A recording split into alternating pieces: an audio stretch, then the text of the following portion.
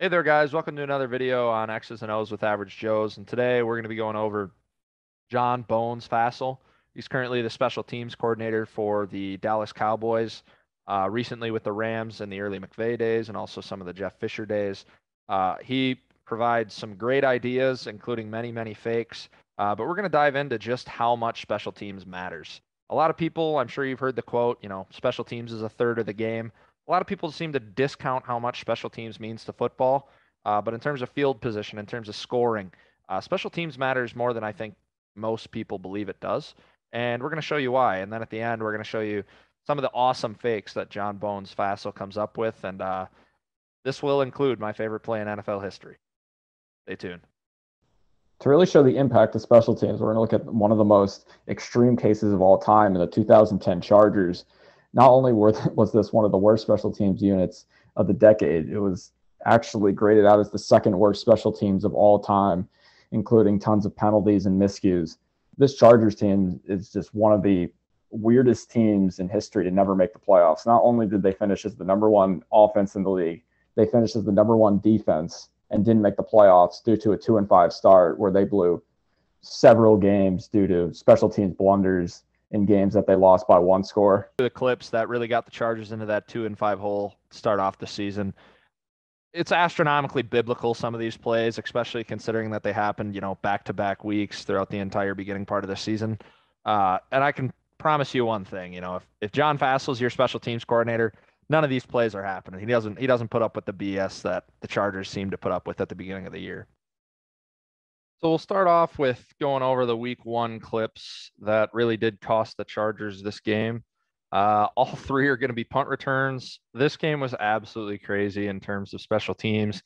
Chargers allowed 160 punt return yards in one game, which is nuts. To put that into perspective, the 2013 Chargers as a team, the entire season had 163 yards in punt returns. So the Chiefs nearly matched what the 2013 Chargers had in punt return yardage in one game.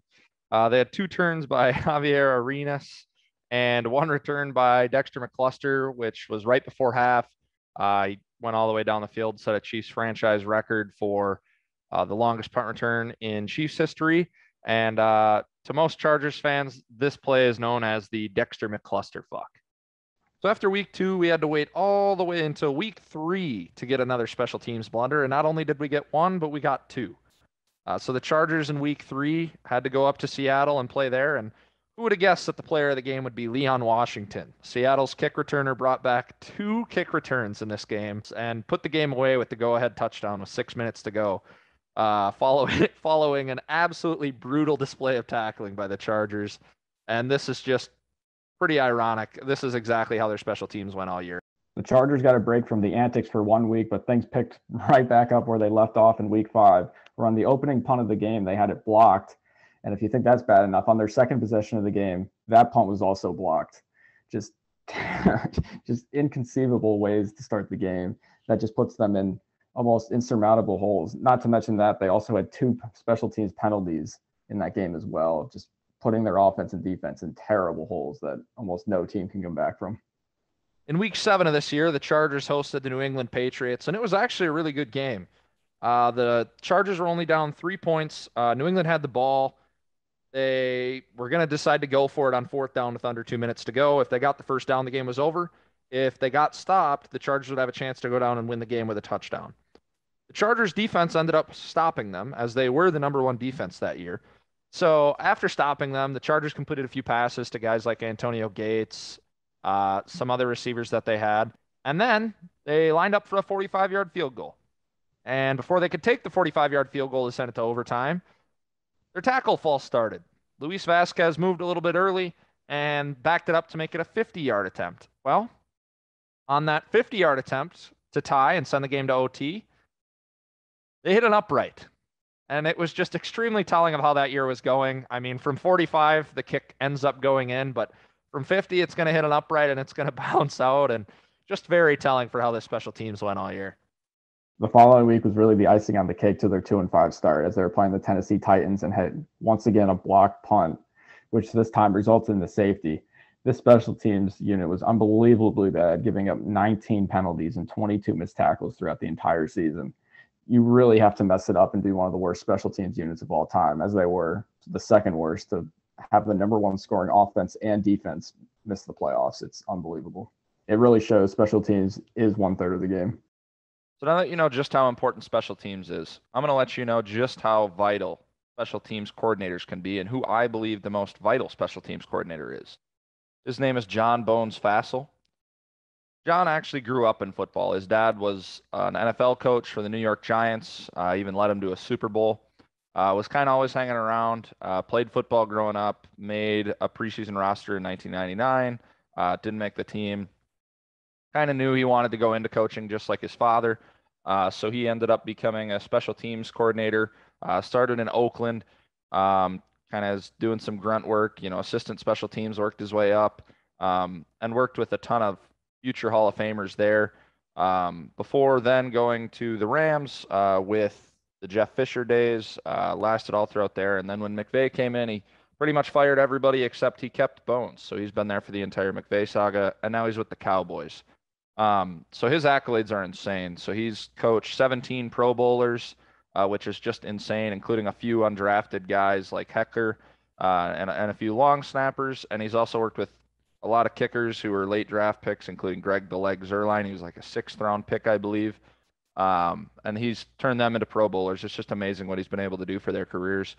He was also on the staff in Oakland as an assistant special teams coordinator when they had their entire field goal battery make a Pro Bowl, which is absolutely unheard of. So they had their long snapper, their punter, and their kicker all make the Pro Bowl in the same year, which is insane. And yes, it helps. You got 2 future Hall of Famers there in Janikowski and Leckler, but still it's a crazy feat. And we're going to dive into just what Fassel does for a special teams unit and then kind of the tricks he still has up his sleeve that he likes to whip out from time to time.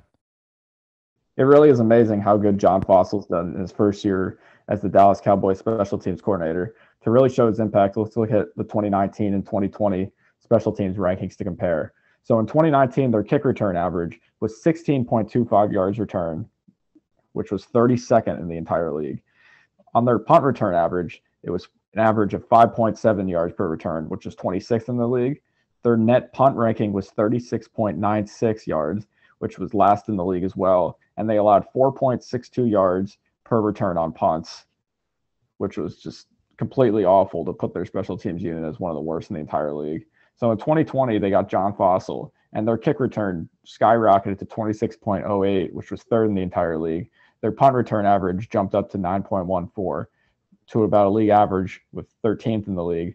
Their net punt also jumped up to 41.16, and their punt return yards allowed was one of the best in the league at 3.84. And in just one season with not major changes in personnel, this is really impressive for him to pull off. It shows why he's one of the best coordinators in the entire league.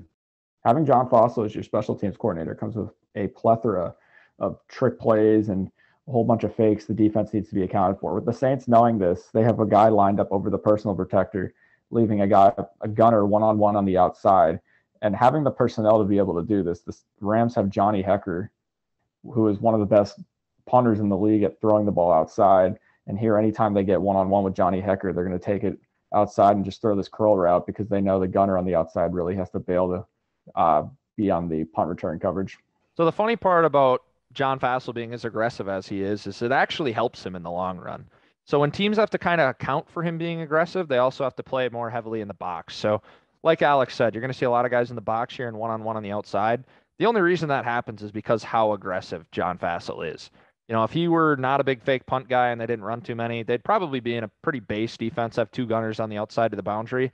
But here it's just easy pickings, especially for a good high school quarterback like Johnny Hecker. And, personnel-wise, it does help that they have Hecker, but I'd say most punters in the league could probably make this throw, especially as punters are getting more athletic. You're getting a lot of former high school receivers or quarterbacks turning into punting because they're just such great athletes. And it doesn't really matter personnel-wise. If you can get this look, and John Fassel seems to get it a lot, he'll take it all day, regardless of personnel. And it's just a great play call and a great alert to be ready for this style of punt return. So not only does John Bones Fassel draw up trick plays to run when they're punting, he's one of the few guys I've ever seen to have return trick plays and run them with great success. So here's a play. They got their third string quarterback in. I believe this was on Thanksgiving. They kind of need plays from their special teams and defense to keep them in it.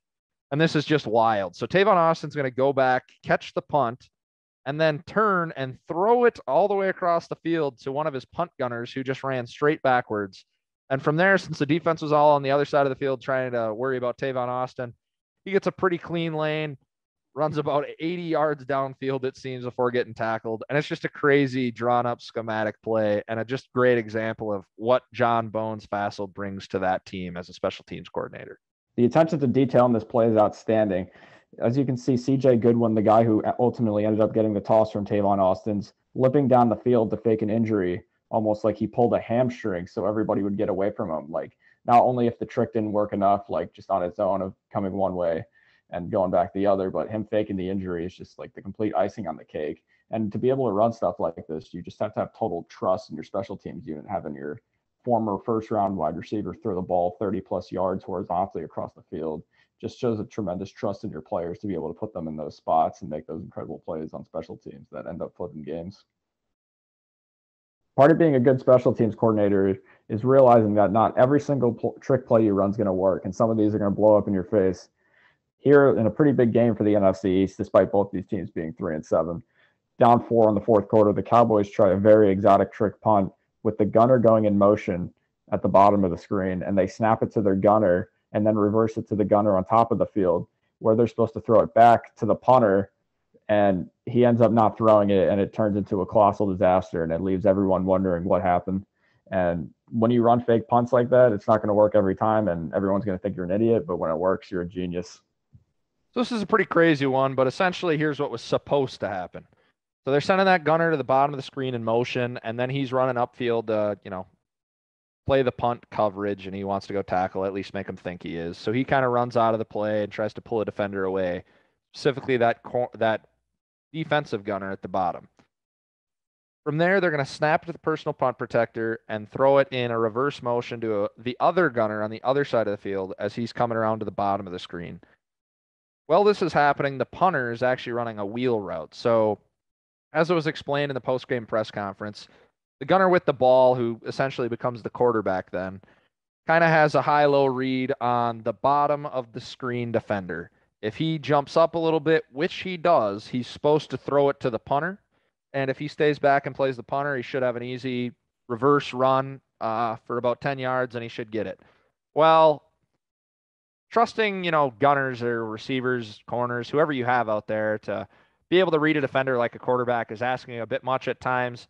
This is a lot of window dressing. It would have been cool if it worked, but, not everything can work, and it blows up in his face and looks really bad and costs some points. So as a special teams coordinator, you got to be able to live with that. And I'd say the good with John Fassel far outweighs the bad. He'll be all right after this one. We also wish we could have shown the All-22, but shout out NFL Gamepass for having that go down with their brand new update. Don't forget to cancel your subscription. So here we're going to get into John Bones Fassel's glory days with the Rams. This is actually my favorite play of all time in NFL history, other than, playoff miracles and things of that nature. Just normal regular season game, schematic X's and O's. This is my favorite play of all time. So John Ryan's going to catch a snap. He's going to just punt the ball. It nearly gets blocked and ruins, my favorite play of all time. So I'm extremely happy they don't block it. And dynamic electric returner that everybody has to pay attention to, Tavon Austin. He's going to run towards the bottom of the screen and fake that he's going to, field this punt and catch the ball. Whereas Stedman Bailey runs down the top of the screen as he was initially a gunner and just kind of let his guy go towards Tavon. He's going to run straight down the field, act as if nothing's happening. And he's going to catch the ball over his shoulder and run down the opposite sideline after almost every Seahawk on the field is worried about Austin. He gets to run straight pretty much as blockers handle the rest of it. And this is just an awesome play. Very great way of tricking the entire special teams unit. I mean, they can't really see the punt. Use that electric dynamic returner as a decoy and let your gunner go all the way down the field. It's just an absolutely great drawn-up play, and you can see Bones celebrating on the sideline there, knowing he did something special. Yeah, this is one of the most creative plays of not only like the last decade, but of like all time on special teams. It's just really insane how much the defense is drawn to Tavon Austin, which is what we also saw in that Dallas game where he was the window dressing on the play. But this team inspired a lot of teams to steal it. Even Seattle, they stole it a couple weeks later in a game against the Bears, and it just shows the type of innovator John Fassel was around the league. Thank you guys for tuning in to another video with X's and O's with Average Joes. We really do appreciate you guys spending your time with us on Sunday mornings, or really whenever you decide to watch this. Keep in mind, we do release most of our videos, if not all of our videos, on Sunday mornings. Please like and subscribe. Give us honest feedback in the comments, however we can get better. Kind of our goal here. So if you have any constructive criticism, feel free to leave it in the comments section. We do check all of those. And then on top of that, if you have any video ideas, let us know. With NFL Game Pass being down right now, makes it tough. We do have some college film. And with that being said, next week's video, we're going to go over some Joe Brady offense with LSU. And we're going to try to see if we can project Sam Darnold and how he's going to do in that offense in Carolina this year. Thanks for tuning in, guys. We'll see you next week.